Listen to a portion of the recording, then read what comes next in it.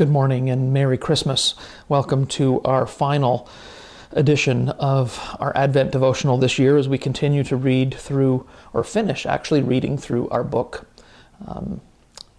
Waiting Here for You, An Advent Journey of Hope, written by Louis Giglio. And this morning is the last half of that story of Christmas grace that we began with way back at the very beginning.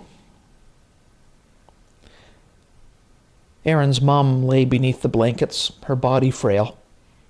Aaron slipped around the end of the bed where he could see her face. Her eyes were closed and she was motionless, except for her steady, labored breathing. She's having a lot of trouble breathing on her own. Dr. Amer stood in the doorway. It began last night, and at this point, I'm afraid there's nothing I can do. Aaron nodded. I thought she was going to be awake. I'm sorry. Her eyes were open a few minutes ago, but her body is exhausted. We are making her as comfortable as possible. Dr. Amer paused, and Aaron knew what was coming. I think it would be good for you to call your family and let them know. She had been fighting so hard for so long. The inevitable actually felt like it would never happen. Was this finally going to be the day? I'll leave you alone, Dr. Amer said. Aaron nodded, but didn't take his eyes off his mom's face. He stayed by her side for a few minutes, holding her hand and stroking her forehead, and then walked back to the hallway to call his brother and sister. He dialed Anna, but she didn't pick up. He didn't want to leave her a message and called his brother instead. Matt said that he would get to the airport as fast as he could, but flying standby was the best that he could manage on Christmas Eve. On top of that, a massive winter storm was slamming the Midwest with heavy snow, so flying at any point was uncertain. Aaron dialed Anna again. This time she answered. I have bad news, he said, when he heard her voice. Mom asked to see us this morning, but by the time I got to her bed, she was already out again. Dr. Amer thinks she doesn't have long. Anna was silent, but then Aaron heard her crying. Do you think you and Garrett can come back to the hospital now? I don't believe this, Anna said. I know I can't even think anymore. Everything feels surreal. This is crazy, Anna said. The adoption agency just called and woke us up. The birth mom has gone into labor early and the baby is coming. Today. What, today? Yeah, today. Are you serious? When? Where? That's the crazy part. The baby is being born at St. Luke's, she said. Anna arrived at the hospital a little over an hour later, and by noon a small group of close family had gathered in the ICU waiting room.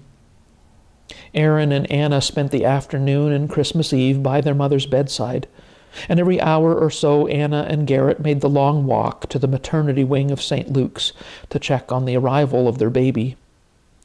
Why does everything always happen at once? Anna asked Aaron as they sat next to their mom, listening to the steady flow of oxygen and the sound of their mom's labored breath. It's been 5 years of ups and downs. We lose Dad, Mom gets sick, the agency puts us on the waiting list. So many disappointments. And now our little girl is being born right down the hallway. I know, Aaron shook his head. But it's finally happening. You're going to be a mother. Aaron returned his smile. I wish Mom could meet her. Me too, Aaron paused. I know she'd love her so much. Tears streaked down Anna's face. I can't decide if I'm happy or sad. How can I celebrate when Mom is dying? Aaron rose from his chair and gave Anna a hug, both of their faces stained with tears. Mom would want you to celebrate, Aaron said. She would be bouncing off the walls if she could. Anna wiped her face and took a deep breath. I know. Come on, go check on your baby, and I'll go tell everyone in the waiting room what's going on. Well, into the night, just a few hours before sunrise on Christmas morning, Mom quietly slipped away to heaven. After a few minutes of just sitting quietly beside her lifeless body, Aaron stepped out of her room and called Matt, his voice breaking as he explained that she was gone. They wept on the phone, sharing tears of sadness and relief. Mom's home, Matt managed. Yeah, Aaron struggled, home and healed. Coming face to face with death on Christmas morning was almost unbearable. Waves of emotion had rocked Aaron back and forth, but those words settled him like an anchor in a storm. He knew his mum was gone, but he also knew she was living on. Her fight was over. Her weary body was finally at rest.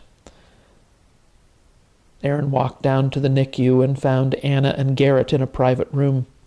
He slowly opened the door, and Anna waved for him to come in. "Look how beautiful she is," Anna whispered. "She's perfect," Garrett added.